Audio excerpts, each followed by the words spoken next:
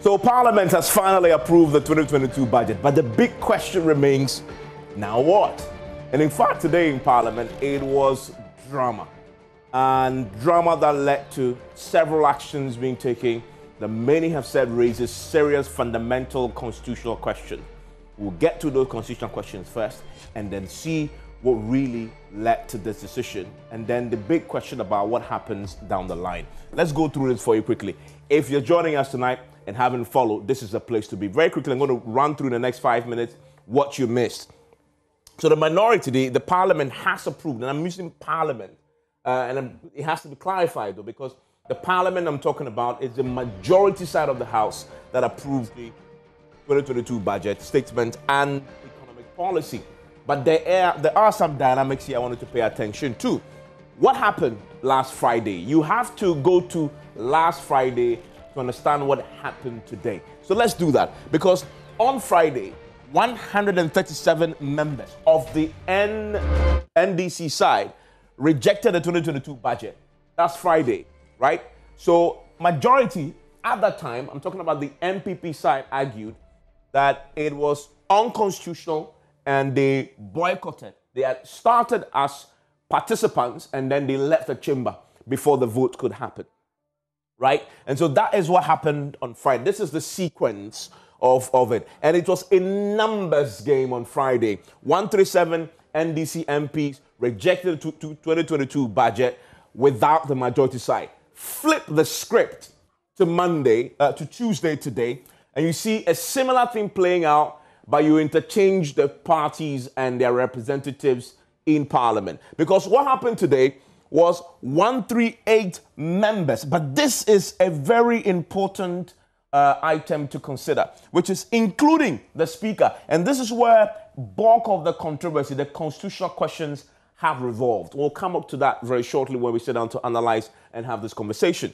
They approved the budget, but to approve this, they had to first consider a vote of rescission, to rescind Friday's decision, to reject it.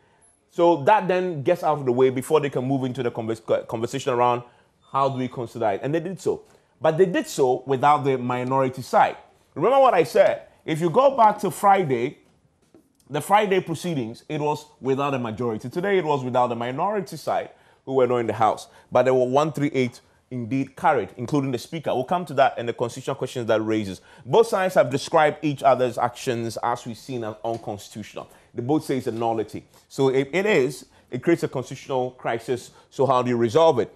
And it all revolves around this particular article here. In fact, this is a bigger question about the quorum, but there is a more fundamental issue around 104. Except as otherwise provided in this constitution, matters in Parliament shall be determined by the votes of the majority of members present. And this is very important. Votes of majority of members present and voting with at least half of all members of Parliament present. And as we have done the calculations for you in terms of the numbers, half will mean 138. So were there 138 members in Parliament today? The majority side says absolutely yes. The minority side says you can't have it because the Speaker of Parliament who was presiding hasn't got a vote and cannot count himself as a member at that time. But there are different interpretations to this that we'll get to very shortly. And if you look at 2, the Speaker hasn't got a voting right. So when Joe Sowusu, who was presiding today in the absence of Abambabwe, put the question, he didn't vote. He didn't vote. And so this is satisfied. But there's a precondition to this, which is there must be at least half of the members of Parliament present. If you add him, then you meet the half requirement. If you take him out, you don't. So that's where the conversation has revolved around. Both sides are interpreting this very differently.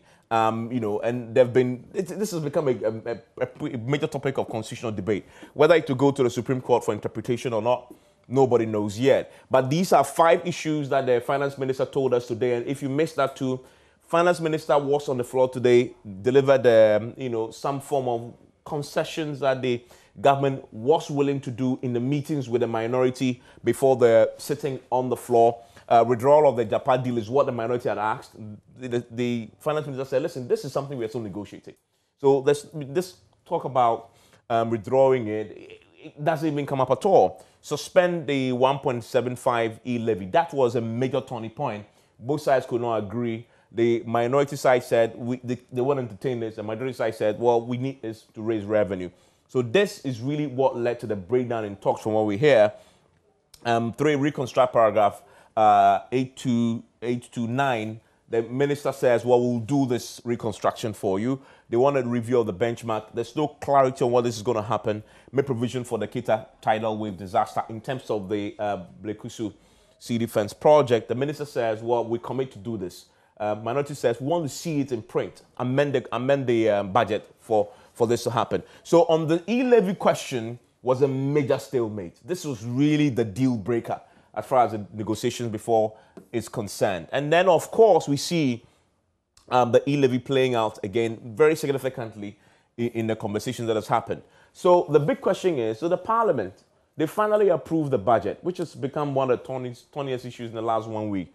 Now what? My guests are joining me. I have the Deputy Majority Leader, Alexander Afenyo-Marking, as my guest, and then we'll have Muntaka Mubarak. But we'll start briefly, for the first 5 minutes, trying to clear out these constitutional questions and the legal questions that have come up. We'll speak to law lecturer Clara Berry-Kasati, who is joining us first. We'll speak to her, clear that up. She will take leave of us, and then I will speak to the two leaders in the House on all the issues that have come up. Stay with me.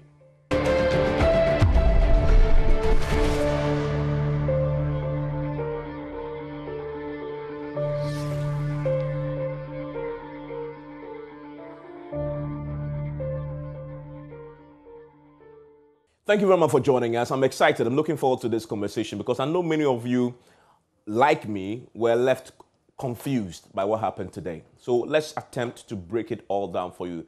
The two leaders are with me. I have with me in the studio Alexander Afenyo-Marking. He is the Deputy Majority Leader. On the floor, he was on his feet, making the legal arguments to support their position. Joining me via Zoom right now is the Minority Chief Whip, Muntaka Mubarak, who is joining us via Zoom right now. He himself, of course, had addressed a press conference together with Haruna Idrisu right after everything played out on the floor. But I want to start first with a quick legal, trying to get a neutral position on this legal matter, because there's a big legal matter that had risen today. The minority side disagree with the majority side on this. And so that's why I invited, and I'm delighted that she agreed to join us, Clara Berry-Kasati. She's a law lecturer with the University of Ghana Law Faculty, and she joins us on the telephone via Zoom right now. Clara, thank you for your time here on PM Express. Hello, Clara. Thank you for having me, Evans. Fantastic. Yes. Hi. Can you hear me? I can hear you loud and clear. Okay. Let's go straight to that question. So the majority side argued that there's a constitutional crisis now because the Speaker of Parliament, in this case, Joe Sowusu, who is a member of Parliament, sat as Speaker and yet counted himself as part of the MPs to make 138 to form a quorum that satisfies the precondition for this vote, and that if you discount that, this vote shouldn't have carried, and that there has been a constitutional breach. Has there? Thank you very much, Evans. From my reading of the Constitution, and in this particular case, it is Article 104 of the Constitution. Let me just briefly say what the requirements in Article 104 are. Before I come to that, generally, when it comes to having meetings and voting at meetings, there are always two issues that the law provides guidance on. One is on quorum, so you have the requirements with respect to quorum, and then the second one is on voting. So you also have the rules as to what vote carries and what vote doesn't carry. If you look at Article 104 of the 1992 Constitution, it also makes provisions for these two requirements, among other things. And with respect to quorum, it first provides that it should be at least half of all the members of Parliament. Mm-hmm. And then, of course, with respect to voting, it requires a majority vote of the members present and voting, which means that it would be, if it happens to be the case that just half of the members are present, then it would be the majority of this half present and voting. Now, I think the confusion comes in as to when it comes to the voting requirement, because the voting requirement also provides two rules or two requirements. The first one is that, one, the speaker does not have a vote, whether original or casting vote. And that two, where you have equality of votes, it means that the motion has been lost or the vote has been lost. So in other words, if you have a vote and then you have 137 members voting for and 137 members voting against, what it means is that the majority has lost that vote. On the issue of whether the deputy speaker would form part of the quorum, a clear reading of the Constitution, and I would rely on two rules, two basic rules of interpretation when it comes to interpreting legal documents, including constitutions, statutes, which is that you must give words their ordinary meaning unless the ordinary meaning results in absurdity. And the second issue being that the drafters always intend, or the framers intend, what they say. If you take these rulings, these requirements, the first question then is, when we say all members of parliament, what do we mean? Mm-hmm. If the deputy speaker is a member of parliament, and of course the deputy speaker is a member of parliament, when he's part of that all members of parliament. Mm-hmm. So for purposes of quorum, unless expressly denied, what it means is that the deputy speaker, that presence would count for quorum. Like I said, the exception is where, for example, if the Constitution had provided that the deputy speaker should not be counted in terms of quorum. Now, in terms of voting, because the deputy member is a member of parliament, if there was no express requirement in the rules, what it means is that the deputy speaker will have a vote, which is the reason why, for example, if you have the speaker present and the speaker was presiding, for example, then the deputy speaker could vote, because there is no bar in Article 104 forbidding the deputy speaker to vote. The bar comes in where the deputy speaker is presiding, because, of course, then the deputy speaker would have stepped into the shoes of the speaker.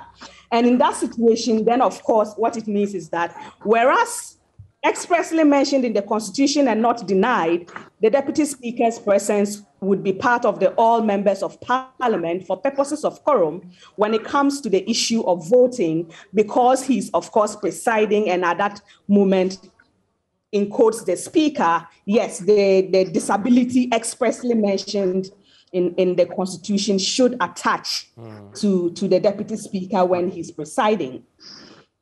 I also take notice of the Order 108 of the Standing Orders of Parliament, which also expressly do mention that the deputy speaker loses their original vote when they are presiding. So clearly, the deputy speaker, and of course, the deputy speaker doesn't have any other vote apart from the original vote, which he is entitled to as a member of parliament. So once the deputy speaker loses that vote, unless somewhere else we find the law granting him an express vote, let's say a casting vote, I do not think that the deputy speaker will be able to vote. If you read the combined effect of the standing orders, particularly Order 108 of the Orders of Parliament, in the light of Article 104 of the Constitution, and bearing in mind that the Standing Orders of Parliament cannot amend the Constitution. In the hierarchy of norms in our country, the Constitution is the supreme law, and any other law, including orders that are found not to be consistent with the Constitution, of course, the Supreme Court is entitled to declare them null and void to the extent of that inconsistency. So this is how Order 108 and Article 104 play out in the scheme of things. You don't see a constitutional breach with what has happened today? No, I don't see a constitutional breach. Okay. Because, yes, I don't see a constitutional breach. But there's a caveat to that. I don't, of course, have the specific numbers. So it would depend on the numbers that were present. If So here are the numbers. So here are the numbers. There was 0 for the NDC side, and there was 176 NDC. I'll come to that. I want to break it down for her. 176 first MPs, and then there was independent one, and then there was Joe Wise, right? So if you put all that together, you have 138 on one side, and then 0 on the other side, because the NDC side didn't show. Okay. So in terms of the vote, excluding the vote of the speaker of the day, we would have 137 votes. Yes. Is that correct? Yes. Yes, and then we would have 0 votes. We would have 0 votes for the others. For the other side. But in terms of quorum for the other side, if we had 138% at the time of the vote, then the quorum requirement would have been met. Including the speaker, in this case, Joe Wise. Including the deputy speaker in this case, because the deputy speaker is a member of parliament. Okay. So what you're saying is that all the members of parliament. So what you're saying that the deputy speaker who counted himself was constitutionally right in doing so, to form the quorum. He was present, yes, and he's a member of parliament, yes. Okay. So his constituency was present. Okay. At the time that, for purposes of quorum. Okay. But like I said, so that is just one leg of it, for purposes of quorum. For purposes of voting, he was not entitled to vote. And he didn't vote. So again, he was constitutionally right.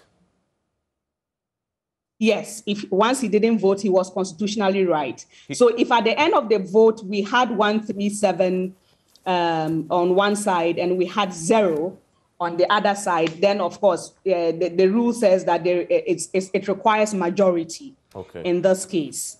Finally, so it would be the majority of the 138%. Okay. At the time. Finally, let me ask you also this. You said at the beginning, and the rule is very clear, where there's a tie, the vote would have been lost. So that suggests that if the NDC side had remained in their seats, with their, assuming they have all their numbers of 137, and this had the question was put by the speaker, who can't vote, and assuming all their numbers voted, we would have had a tie. And that meant that the rescission would have been lost, and even if you go to the question about voting for the budget wouldn't have come up at all. Hello, Clara. I think I lost Clara there, very brief, but I think that is pretty clear. Do I have Clara? Hello, Clara. Okay, I'm sorry, but we lost there. But I think I want to move on now, because I think that basis is very clear, because the constitution is clear. Let me bring in Muntak Mubarak on that last point I was asking. Mr. Mubarak, we just had the Clara. Hello, Clara. Hello, Clara.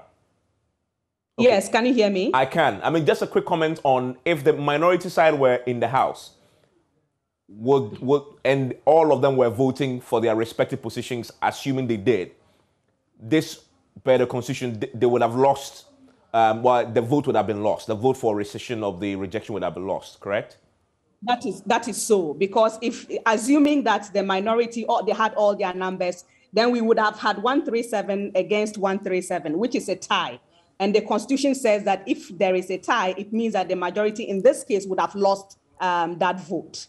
Okay. So the motion for rescission would have been lost. Clara, I'm grateful that you joined us. Thank you very much for your insights. Let me bring it now, Afenyo Marking and Muntak Mubarak. Mr. Mubarak, to you first. I mean, how do you respond to that last point? That if you had stayed in the House, you would still have had your way today, and what you did on Friday would have stood, because the rescission would have failed, because you bring your 137 to the table. How do you respond to that?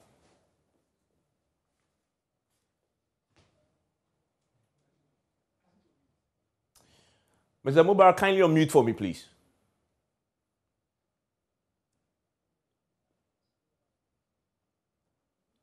Hello, Mr. Mubarak. Can I be heard now? Yes, I can hear you, yes. Thank you very much. Yes, like I earlier said, I said before I respond to that, I'm not a lawyer. Clara is a lawyer, but my use of the standard of the Constitution tells me what she read. I disagree with her. Look at Article 104, Evans. Yeah. It's talking about except otherwise provided in this Constitution, matters in Parliament shall, it didn't say may, shall be determined by the vote of the majority of members present and voting. So it is not just about present, but voting. So if you cannot vote, can that number be counted? I disagree with her. Because it's talking about members present and voting. So it is not only present, but voting. So a member that is present can vote. So if you cannot vote, how can you add that number? And I agree with her when she said, in terms of interpretation or superiority of the laws, the constitutions are higher than the standing orders. But look at Article 110 of the 1992 Constitution, and permit me to read. It says, subject to the provision of this Constitution, Parliament may, by standing orders, regulate its own procedure. When you come to the standing orders, which Parliament has been mandated by the Constitution to be able to make these standing orders, when you go to order 7 of our standing orders, where it's talking about Speaker, it said Speaker or Mr. Speaker includes member presiding at a sitting. That is the standing orders, saying that when somebody is Speaker, it includes a member presiding at a sitting. So when the Constitution says that the person doesn't have a vote, as she has or the standing order 108, it is standing order 109, not 108. Yeah. Standing order 108, it clearly states a deputy speaker or any other member presiding shall not retain his original vote while presiding. So when you combine effect of whilst presiding cannot vote, and then where it's saying that present and voting, how do you count that person presiding? Because the moment the person ascends to the seat of the speaker, for the decision purposes, the person seizes all the opportunities because the person is sitting at a place that is supposed to be independent and neutral in the determinations. Now, let me come to your substantive question about if we were there, we'll have still been able to make a difference. It's so coincidental that I think 2 days ago or 3 days ago, I saw a video going around about my struggle with Professor Magakwe, the then speaker, where I stood up to draw attention to lack of courage for decision making, and I was ignored completely. One, we picked intelligence because they were determined. I mean, in our discussion with them, they were bent on doing everything, whether legitimate or illegal, to rescind the decision that took place on Friday. Okay. So we're reliably informed. He was going to put the question and he would go blind. Evans. And because the difficulty we have with our standing orders is that when you want to challenge the conduct of Mr. Speaker, you have to come by a substantive motion. So when he puts the question and he goes blind, so that all of you are standing and he will still not call you, what they will do will be that they will take advantage of our number in the chamber to be able to have about 274 reported in the vote and proceedings for tomorrow. That will be more than the required number to take a decision. So in our discussion and as part of our strategy, yes, we knew that they were bent on doing this. And the only way they could do it is the speaker will put the question and he'll go blind and will not call. No matter what you do, he will not call you, and you will only have to come with a certain motion that may take days, but they will take undue advantage of our number. The best is to stay away and be recorded absent so that you can expose what they want to do. Okay. And that's exactly what they have done. That's an Because if interesting. we were there and he refused to recognize us, for us to call for the head count for counting, we will be in the chamber and we'll be recorded to be present. So in our strategy, we then opted that to be able to make sure that they do not have the number and truly let the world see the kind of persons that they are, who opted to stay away. Okay. Just as on Friday, you know, let me tell you. Mr. Mubarak, if you don't mind. Friday when we were coming. Just a second, Mr. Mubarak. No, I'm just saying this briefly. Okay. No, I'm just saying this briefly and then okay. I'll Okay, sure. On Friday when we were coming, all we wanted to do, because we had proposed the budget, were to register on 137 and let them have the 138 and have their day. It was just a coincidence that they didn't have 138. And then because they also noticed that they were 137, and they knew that if they stayed and they tied, they were going to lose it. They had to get unreasonable excuse to walk out during voting time. So as part of their strategy to avoid a loss. So as part of our strategy too, to deny them the opportunity to refuse us to be called and then have our number added to their number for a legitimate number for posterity, we opted to stay away. And I mean, all these things that we are doing, I keep saying that 10 years, 20 years, 100 years from now, anybody who takes the handout will see that in our case, we had 274 members of parliament present and they lost. In their case, where they said they were rescinding the decision that we took on Friday, they were only 137.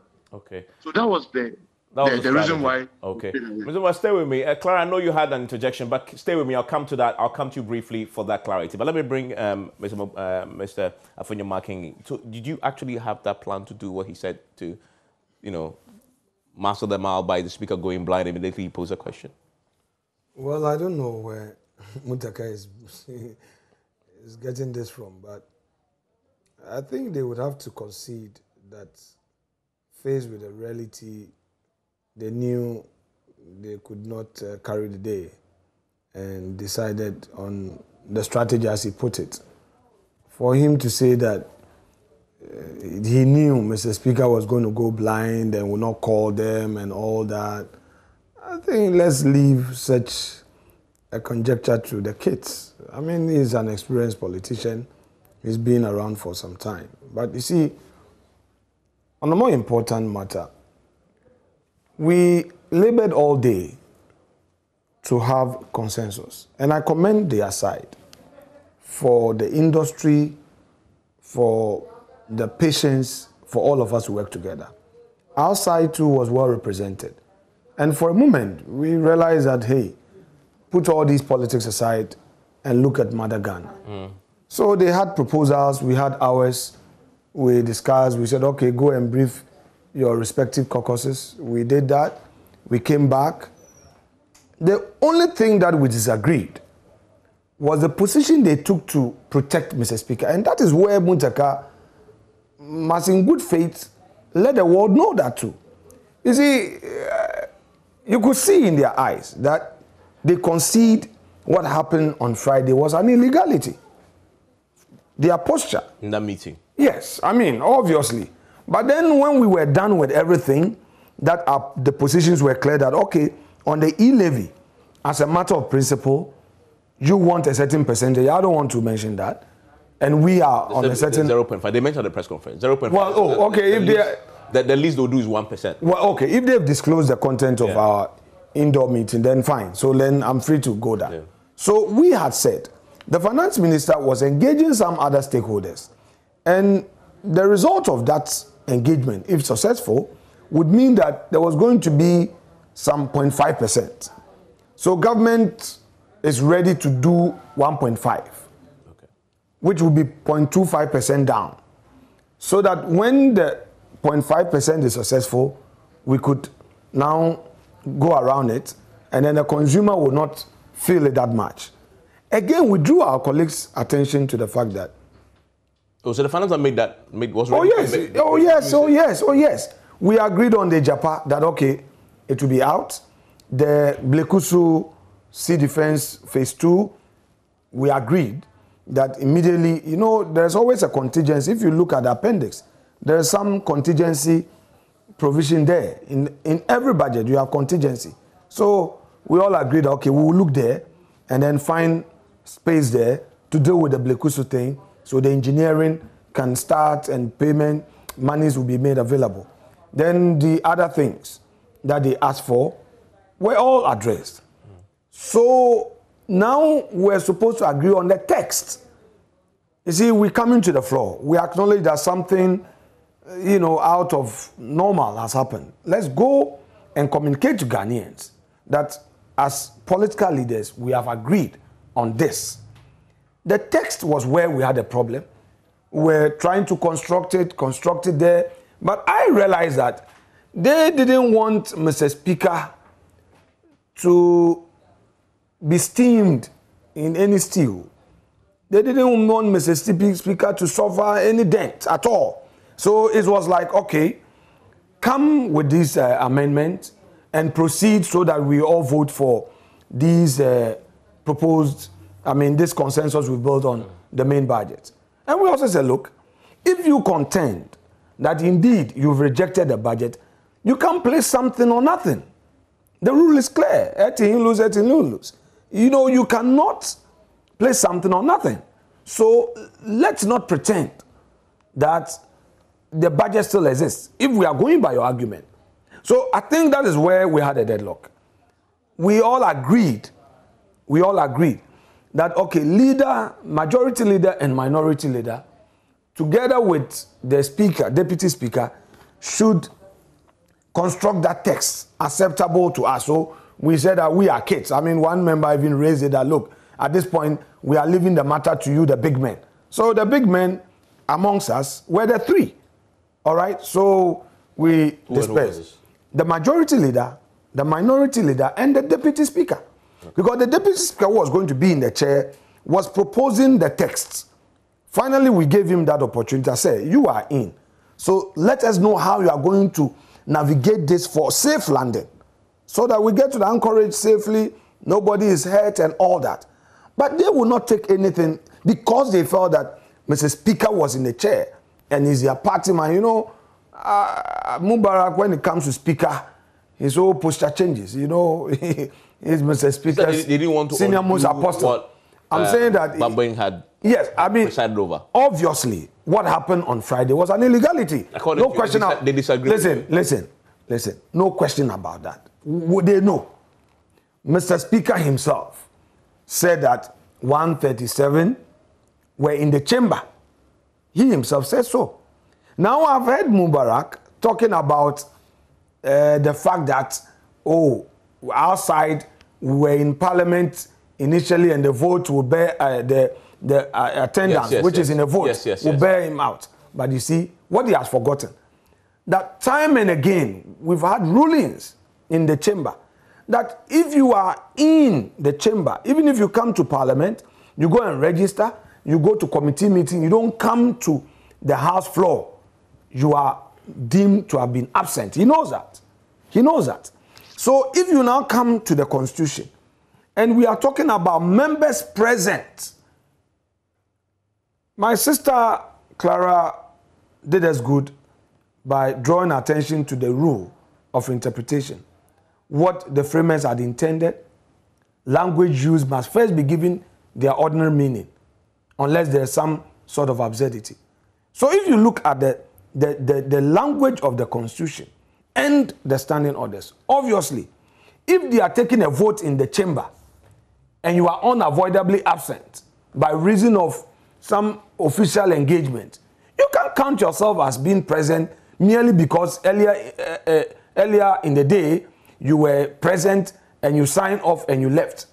They tried to hold on to straw with respect to that argument. But listen, it's over. I told him this evening that tomorrow we must have our interior and chocolate and laugh over these things. Ghana first. All the uncertainties cleared. I don't think this thing is cast in iron and stone. We are done. Let's leave the rest of the debate to constitutional law students, as politicians, we are the masters of our own rules in the chamber. What is important is that the government needed its budget. What again was important was for the government to listen to the concerns of the minority. On record, the government has listened to them. The issues that were thorny can still be litigated, debated, because, you see, we've just agreed on a policy. But there's a procedural concern they raised. But if you say you've agreed and you make changes, include it. Evans, wait. Amend the budget. No, that's not how it operates. That's the argument. No, I disagree with them. I won't say they are wrong. I disagree. Let me tell you. This e-levy, there's going to be an e-levy bill. You know that? Yes. It's not a matter of government has approved a levy. We have agreed on the policy. Now government will come with the bill. In that bill, we'll go clause by clause. And that is where the extended stakeholder consultation engagement will again come up. We'll look at certain provisions and then deal with some of the very concerns. So we're telling them that let us finish with the policy. But I have a question for you. Please ask me. If Parliament approves the budget statement, the policy, it would approve the 1.75. How do you come back to reduce it to 1.5? It happens all the time. No, but it's a serious question. No. How do you come back to reduce 1.1 when that Parliament has approved 1.75? Evans, check the records of Parliament. In the NDC time, MPP time, you mean the politics of this country. You can vary what Parliament has approved without coming recourse back to Parliament? Where it reduces into an enactment. It is like government announcing a policy. Yeah. That policy would have to be executed, implemented. The implementation process may require legislation. So it is when you come to the legislation that you fine-tune it. All right? That is why you have to receive memoranda from the public. Like the special prosecutor. But you do that before you read the statement, the budget. Wait. The special prosecutor bill, for instance. It came. The first text that came. All inputs, all manner of inputs were made. There were a lot of consultations, public memoranda, and eventually the committee came with its report. And even that, we still did amendment. So I am saying that the mere fact that we have approved of the policy, which policy is talking about government intention to at least look at 1.75. When it comes to the proper law to give government the power to take that levy, all issues, including the discussions we had today, at least, if for nothing at all, we, in real terms, when it gets to the bill, we know that government has shifted from 1.75 to 1.5. So you expect that the bill reflect this change? I am saying that at least from the discussions we had today, government has shifted, all right? And I'm saying that they shouldn't be too worried that, oh, if today is over, then the doors are shut. Yeah. Listen, we are all Ghanaians in Ghana here. We all use Momo. It is not about MPP people who would not benefit and NDC people will benefit, or this levy is going to be imposed on NDCs. They also had an issue with the threshold of 500 Ghana, and then they shifted to 300. All right? They shifted to 300. So they wanted a threshold of 500, not 100? No, they wanted it to come to, they first said 500. Okay, so and they later reduced the budget says 100. So yes, they wanted to lift it to 500. And then they came later down to when upon negotiations, they came to 300. Move from 100? We were not comfortable with the 300. So you stayed with 100? But I'm sure government will look at those concerns. I want Ghanaians to know that it isn't the case that the MPP government has shut its doors on the opposition. Okay. Frankly, we have been engaging. Listen, Mubarak... Briefly, because I want yes, I want to end on this point. You see, since last week, we were engaging each other. Speaker called us into a meeting. Whilst there, he knows. His backbenchers came to disrupt the meeting. Sometimes they're unable to control their backbenchers. Oforeta is being accused for failure to engage. He doesn't engage and all that. He came to Speaker. Leadership were at the Speaker's block having a meeting with the Speaker. their backbenchers again came in to attack that meeting, banging at the door, shouting that we want to go and start. He knows it, but he won't talk about it. This Friday. Last Friday, he knows it. And at a point, Mr. Speaker himself was held hostage. You know, when we were finally fine-tuning the thing, then somebody came to the Speaker's lobby to show him something on his phone. That's what he said on the floor. That Facebook, Kevin Taylor. No, I want to quote what Mr. Speaker said, that Kevin Taylor is insulting him, that he is deliberately delaying for government to have its way. So at a point, Mr. Speaker also became helpless. When on the floor, we left, and Mr. Speaker wanted to adjourn this house. They started yelling at him. They started talking.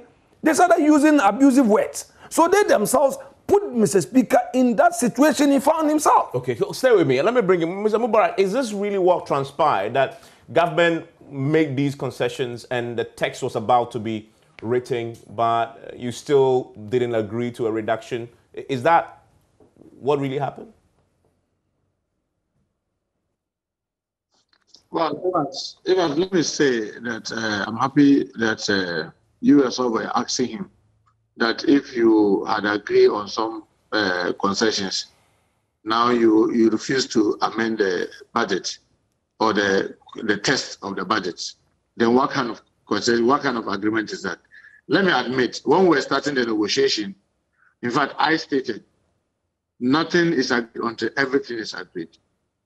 So let me say here now, because not all was, I mean, everything is not agreed, nothing was agreed.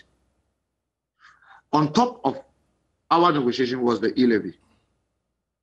And we insisted, and we showed them the paragraph in the budget where, like you yourself rightly mentioned, the 1.75 is stated.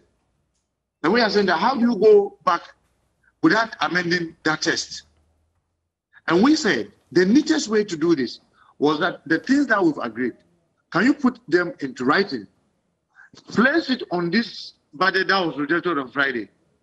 Relay it.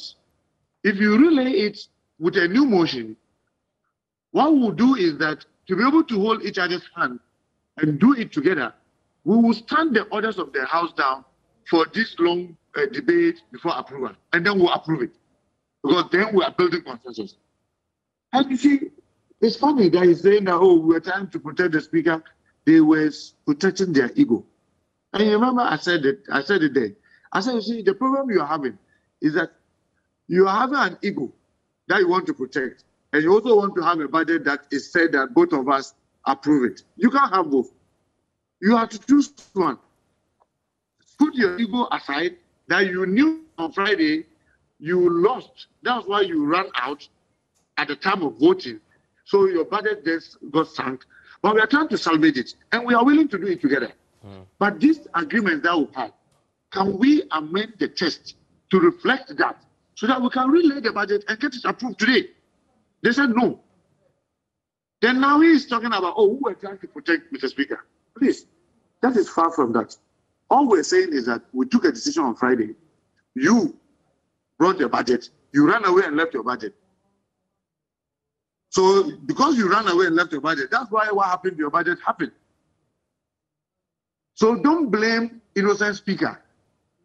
But if you were there with your 138, definitely there's no way 137 can beat 138.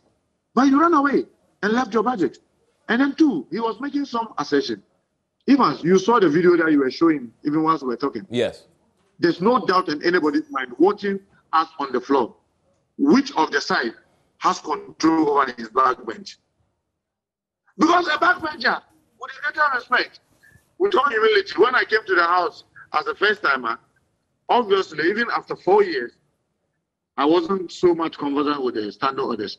But they allowed a backbencher, who I'm very sure he hasn't even read up to 10 pages of the standard orders, to come and match them out. A backbencher. You saw that when we business Speaker and came back, when we went for that meeting and came back, if you had the video, just check. There were almost some pandemonium on our side. I went back with my deputy, we were able to tame it and calm it. We were in full control of our caucus. Yes, obviously. People were agitated on that day. Because you remember we all said that Parliament we were sitting at 10 o'clock. Yes. And as at 1 o'clock, we hadn't sat. Speaker came and said the majority had asked for 30 minutes. The 30 minutes became almost 3 hours. So they were losing patience. And when the finance minister came and said he wanted to engage our caucus, I told him in that meeting, you were not in that meeting. You were not there. It was your whip, myself, your leader, and my deputy leader who were there. You were not there. And then the finance minister. I told the finance minister, Mr. Minister, my caucus is very, very agitated because we'll be here since by 9 o'clock we were ready. And people were losing patience. It will not be advisable. Whatever there is, let's discuss it here. And when you come to the floor, make those concessions on the floor. When the speaker gave him the opportunity, even go and look at the video. The finance minister failed to make those concessions. He then on their floor said that he wanted time to come and engage us. Something that I have told him in that meeting that it wasn't possible. And that was where the speaker said, okay, then let me leave it to the House to take a decision. But let me ask you, and today, then you have in your mind, today, is it true that the finance minister was willing to reduce the levy from 1.75 to 1.5? Yes, that's a fact. But we insisted that, look, this was a levy that we had consistently been saying that withdraw, do broader consultation, bring the bill so that we can even see the content of the bill, be sure of what is in it before it is passed. So for you to stay, you made a concession by moving from 1.75 to 1.5. For us, it's no concession at all. And because of that, we couldn't agree. Okay. And then it came to the budget where we were saying that simply relay with the amendments of the other things that we've agreed so that we could do it together. And that's where we couldn't agree. And based on the understanding of the negotiation, until everything is agreed, nothing is agreed. Nothing was agreed. Interesting. So, I mean, the big question then becomes, what now? Because as it stands now, the budget has been approved. What now? Because there's still a lot more work to do before all the appropriations, etc., the committee work will happen. I'll ask both of you that question, and then we'll wrap up. But let me give a quick 2 minutes to Clara to wrap up for me on that question we started with. Clara, you have a quick additional point to make on this very interesting point that both sides disagree on. Okay. Thank you very much. I think I just wanted to read clearly the exact words of Article 104. And so if I may read, it says that except as otherwise provided in this Constitution, matters in Parliament shall be determined by the votes of the majority of members present and voting, with at least half of all the members of Parliament present. The emphasis here is with at least half of all the members of Parliament present. That is what constitutes the quorum. So the quorum here is at least half of all the members of Parliament present, and there's a full stop from that. And the second thing is when the law says, except as otherwise provided in this Constitution or subject to this Constitution, as the Honorable Member read with respect to Article 110, what it means is that whatever follows, if there's anything contrary to somewhere else, in any other documents, it doesn't follow. So in other words, the standing orders stand unless there is something that is not consistent in them with the Constitution. So the standing orders, yes, Parliament is has been given the right to regulate its own rules, but is still subject to the Constitution. In other words, everything in the standing orders must be consistent with the Constitution, otherwise they fail. That is the law that we operate at the moment. So I just wanted to point that out. That's a very important point. Thank you very much. Let me quickly bring Mr. Fanyomakin in on that last question I said I will ask, which is very important. So the budget has been approved. You had your way eventually. What now? Because now we're going to deal with the estimates. So that's the next step. We expect to be receiving the estimate from the various ministries and agencies, and the committees will start their work, eventually deal with the appropriation, and then any government business that will come before the House. You expect cooperation from your colleagues? Well, you see, you should know how we behave as politicians. We are like twins. You may see us fighting. If you join and you want to do anything, you become a third person, you know. Okay, so you expect cooperation? We are there to work together. Mutakai would be angry today. Tomorrow you'll be happy. I'll be angry today. Tomorrow I'm happy. I mean, disagreements are part of our bona fides as MPs in that chamber. All right? So why not? I mean, let them disagree today. And tomorrow we have government business to do. We have to get going. Let me ask you, for me and for those who've watched the Citizens, do you then expect that when the bill, for example, comes to actualize the levy, we will see a 1.5 and not 1.75? You see, when the bill comes, whichever form it takes, by way of the threshold and the percentage, members at the committee level would have an opportunity to make input. But that's a commitment that has already been made. Yes, and I'm saying that. But so we shouldn't expect 1.75, right? We can even get it better. So it can actually because go down if what the minister said becomes actualized, if he's successful in the negotiation he's doing, which negotiation he mentioned to us, then we should expect something more. Mr. Mubarak, so what happens now from the majority side? There's a lot more work. In fact, now the work really begins on the budget. Estimates, committee works, it has to come back. What should we expect? Ivan, I told them, I told them, and I remember, if my colleague, Honorable Afenmage will remember, I told them we had an opportunity to deal with the issue once and for all, so that we may have a very smooth sail, unless maybe something unexpectedly, comes up to appropriation. But failure to have an agreement will mean that this will chase us all the way to appropriation. And I'm not conjecturing, I'm not threatening, but definitely they should expect us to be voting on almost every aspect. On almost every decision we'll have to be voting. Because now they've showed us that members present must at least be 138.